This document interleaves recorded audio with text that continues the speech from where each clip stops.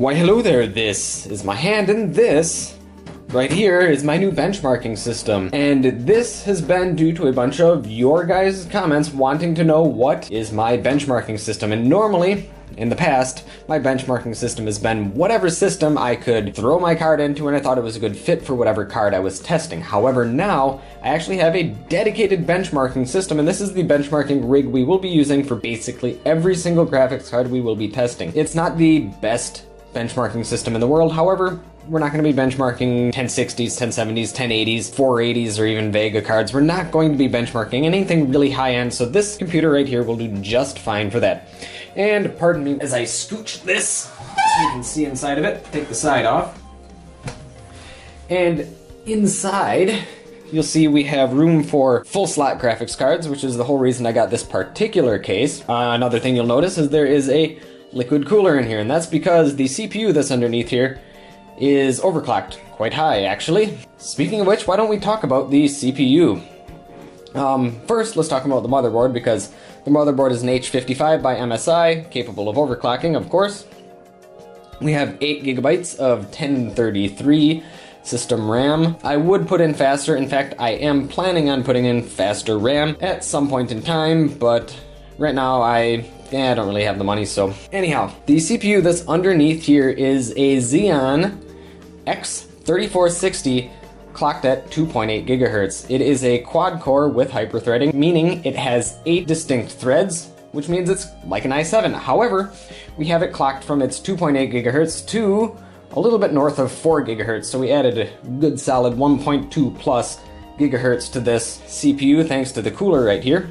And if you'll notice, there is a graphics card in it right now. This is just because I am testing this for my next graphics card video, and the more astute among you will know which graphics card I will be testing. I'm not going to tell it to you, I'm not going to spoil it, but some of you might recognize this from my 1111 subscriber special. I mentioned it there. Anyhow, it also has a 500 gigabyte, 7200 RPM hard drive, nothing special there, and it has a 1000 watt power supply, and one of the power pins for a graphics card I was testing, but whatever. Yeah, the cable management is not great, but I usually run the computer with the case side off, so cooling is not an issue at all in any way whatsoever. Even for this passively cooled card, that thing is really cool, actually, because there's really good airflow. It just sucks it in through the front, blows it out the back, sucks it in through the top, blows it out the back, so really good airflow here. Anyhow, that is the benchmarking rig that I will be using for basically all of my upcoming graphics tests for the foreseeable future until my main editing rig gets an upgrade, and then I'll probably use that. But to be perfectly honest, this computer is actually better at gaming than my main editing rig. It has a faster single-threaded performance, but not multi-threaded. So that is that. Let's go into Windows and take a little closer look, maybe benchmark it a little bit, and then, yeah, I think that'll be it. So thank you, folks. See you in Windows. Alright, so here we are in Windows, and we have Cinebench R15 open, CPU Z open, and open hardware monitor as well.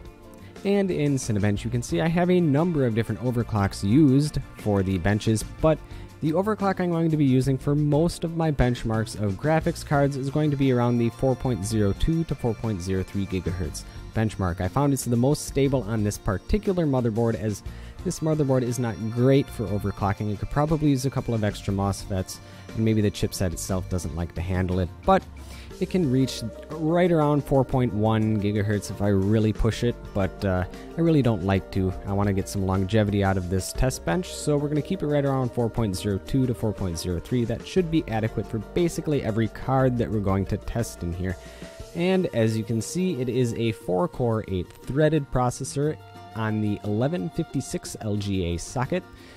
Right now we are running a V-core of around 1.32, which is about as high as I want to push it on this particular motherboard. The chip itself can go quite a bit higher. Well, maybe not quite a bit higher, but you can get it to around 1.4 or 1.45 if you're willing to endanger your chip a little bit. And this particular processor, people can get it up to around 4.7, but not on this motherboard.